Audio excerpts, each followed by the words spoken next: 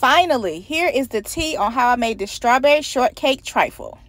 The first thing I did was make my pudding layer for my trifle. I got 1 box of pudding, added some milk, and then added some Cool Whip into the pudding mix. The next thing I did was make my own whipped cream by adding some heavy cream, some powdered sugar, and vanilla extract, and whipping it until it formed stiff peaks. I separated my whipped cream into 2 bowls. One bowl got a couple capfuls of whipped cream vodka, and the other one got a couple capfuls of strawberry vodka, because this dessert about to be lit, period. And if you want to be extra like me, you can add some food coloring to make your whipped cream pink. After you cut up your strawberries, add some sugar, and baby, whip out the family size container of the Sara Lee pound cake. Sara Lee is that girl, and anytime my mother made strawberry shortcake, she would always use Sara Lee. So baby, I'm gonna stick beside her. To assemble your strawberry shortcake trifle, just add pound cake at the bottom, strawberries along the side, and then add your vanilla pudding, your strawberries, more pound cake. Now come through with that strawberry vodka infused whipped cream, and then start your next layer. I added strawberries on the outside of my trifle bowl just to make it look pretty. All you want to do is just finish adding the layers until you get all the way to the top. And once you get it all the way to the top, just add some of that strawberry juice, because why not?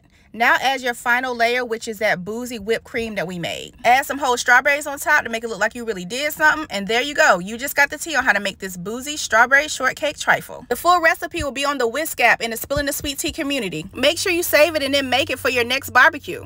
Because baby, it was definitely a hit with my family and friends. Like and follow for more easy recipes.